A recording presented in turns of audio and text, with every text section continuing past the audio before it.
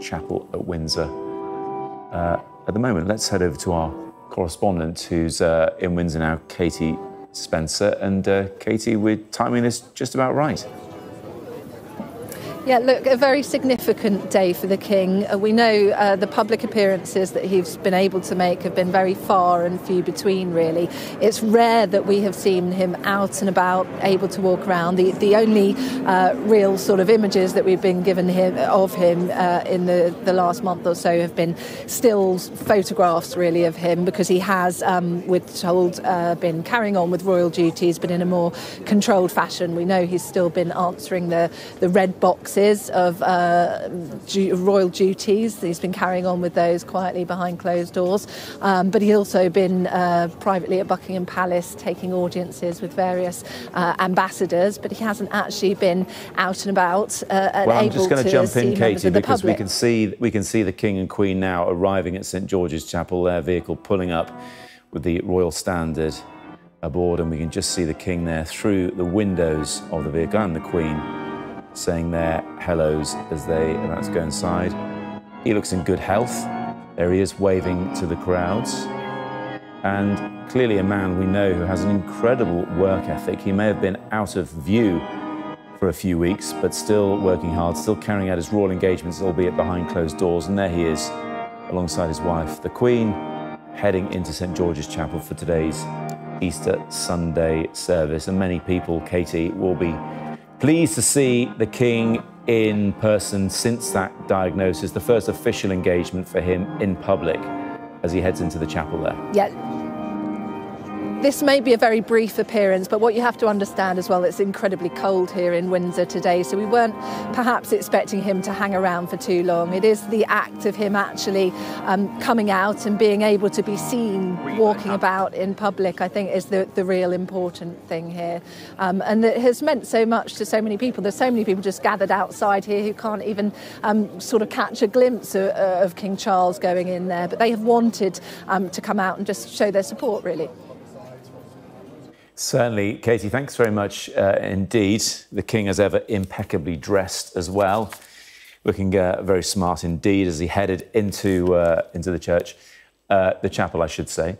But his family ahead of him as well, obviously notable by her absence, the Princess of Wales, Catherine, who, as we know, is dealing with her own cancer diagnosis, her and her husband, Prince William, and the children not at St George's Chapel today.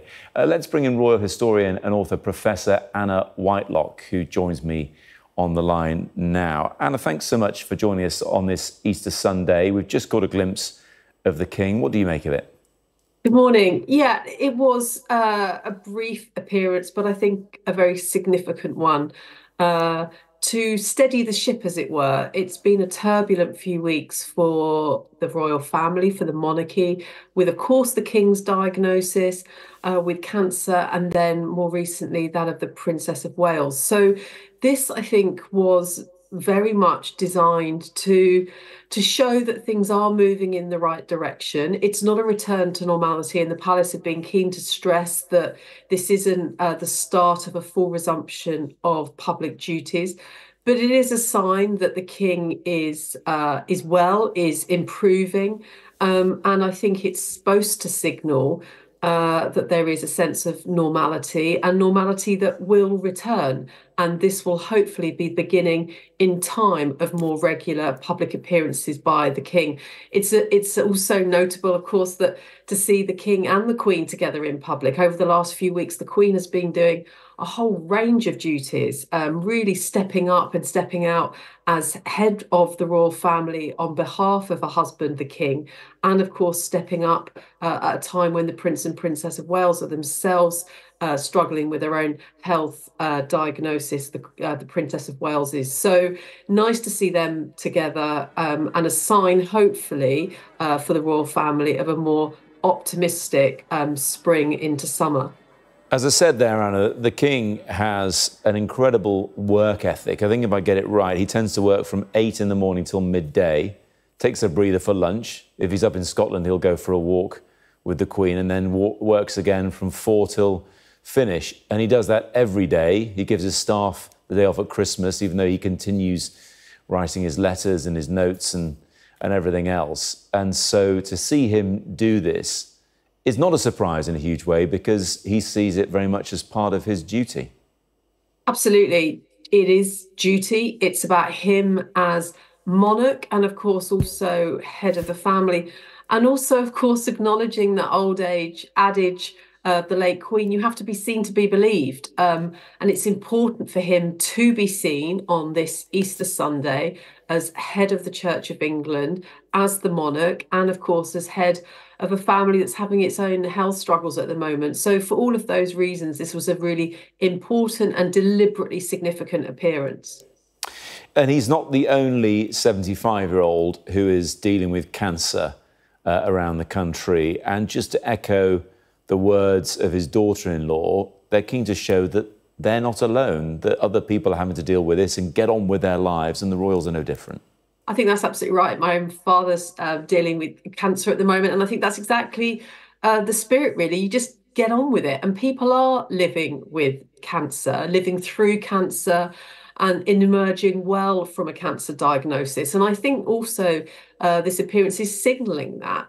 This is very much about keeping calm and carrying on, as was the expression that was so often identified with the late Queen. And it is an important message. Cancer is going to strike 1 in 2 of us across our lifetime. And in a way that the fact that the royal family have now struggled with cancer just shows they're like the rest of us in this, if nothing else. And so, yes, I think it's an important sign of hope and optimism, both for King Charles himself, but also for cancer sufferers across the country.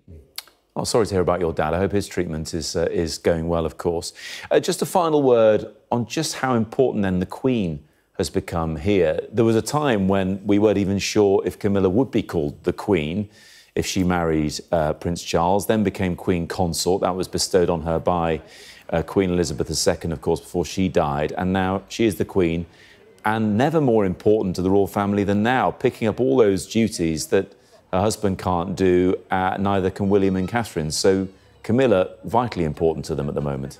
Absolutely. I mean, who would have thought a few years ago, and even at the time of the coronation, how important Camilla would be. And she has been the visible embodiment of the monarchy, of the crown, representing her husband, the king. So really quite a remarkable rise and to prominence and significance, and has become in the last few weeks the real linchpin of the monarchy. And clearly they're stepping up, supporting her her son-in-law, her stepson, the Prince of Wales, who obviously has had his own struggles to support his wife, the Princess of Wales. So, yeah, who would have thought? But Camilla has really been keeping the show on the road and, you know, crisscrossing the country, not just doing a few appearances, but really, really prominent. And of course, most recently on Maundy Thursday with the Maundy service, which, yes, the King delivered a video message, but it was Camilla who gave out the Maundy money, you know, a really incredibly important and historic function of a monarch. Actually, just before we finish now, we're obviously now in British summertime. Is the next sort of major set piece going to be the monarch's official birthday? Is the King carrying on that tradition that the Queen had as well, of having official birthday in the summer? Yeah, absolutely. And I think, you know, obviously there'll be a great deal of interest about whether King Charles will be there, and of course other members of the royal family. There was talk also of a planned royal tour, I believe, to Australia later in the year. So, you know, very much the mood music from the palace is things will get better. They are moving through this. The King Charles will complete his treatment and clearly is expecting to resume his public duties. So it's definitely one to watch. But this is deliberately designed to signal that there is a sense of normality returning and that the King will resume public duties. And as you say, he's been very busy behind the scenes, but you have to be seen to be believed. And I think that's really what motivated on this Easter Sunday as head of the Church of England, Charles stepping out today. Well, glad to see you too as well, Anna, joining us from Cambridge. That's Royal Historian and author, Professor Anna Whitelock.